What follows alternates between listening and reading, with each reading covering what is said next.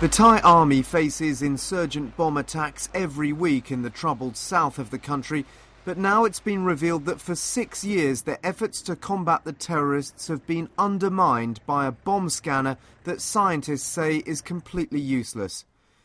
The GT200 is supposed to indicate the presence of explosives.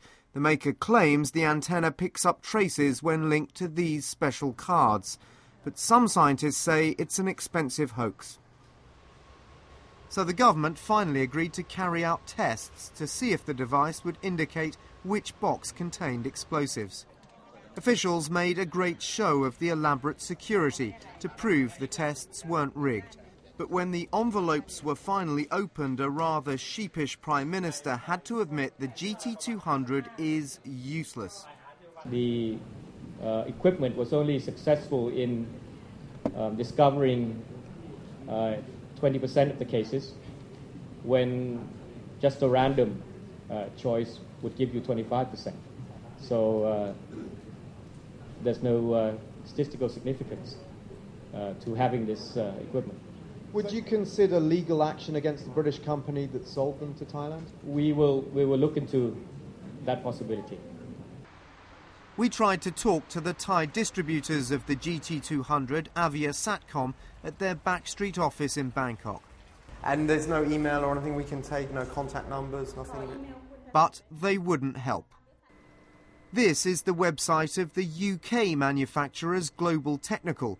Their corporate video claims the device can be used to find more than explosives, everything from ivory to drugs. Global Tdchnical issued a statement saying they are surprised and disappointed by the test results, adding they are completely at odds with what they said were other independent tests and with the experience of users around the world. But explosives expert Sidney Alford says the idea of using what is effectively akin to a water dowser is patently ridiculous.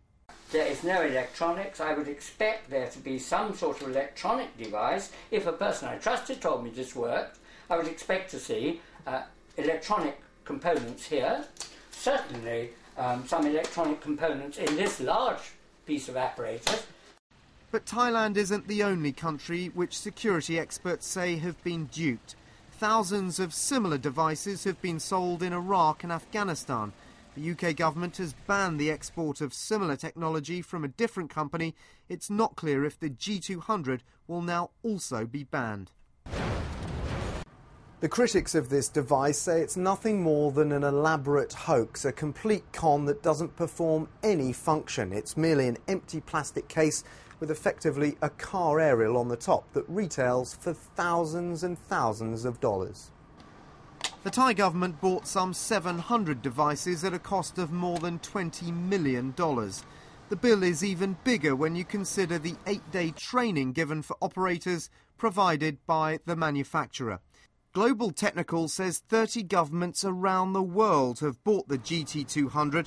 The Thai government says Iraq and Afghanistan also bought the technology, raising the question how many lives have been lost because bombs made it past security checks that didn't work. Dan Rivers, CNN, Bangkok.